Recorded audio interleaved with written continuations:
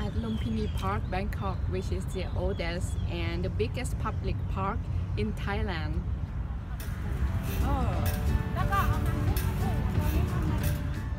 King Rama VI founded this park in 1920s.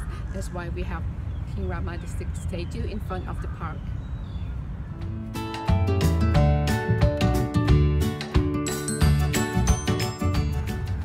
The park is open from 4:30 in the morning until 9 in the evening.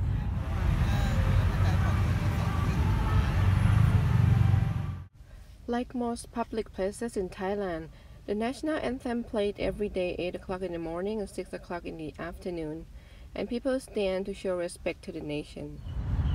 It is a multifunctional park that people can do running, jogging, exercising, and many activities.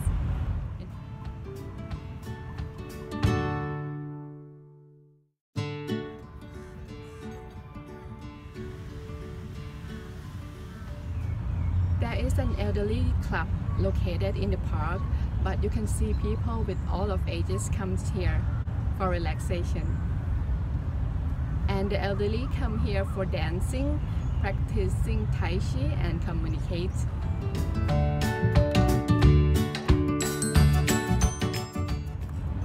Cycling is allowed from 10 in the morning until 3 in the afternoon with the speed limit under 20 kilometers per hour. And dogs are not allowed, sorry. The monitor lizards are commonly seen here.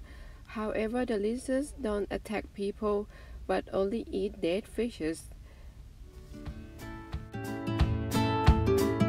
The rental rolling boat and paddle boat also available for you. During winter, there is a free concert from Bangkok Symphony Orchestra held in the park.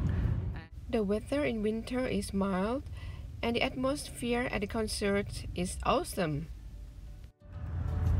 And before the sunset, a lot of joggers and aerobic dancers will come here and you can join them for aerobic session.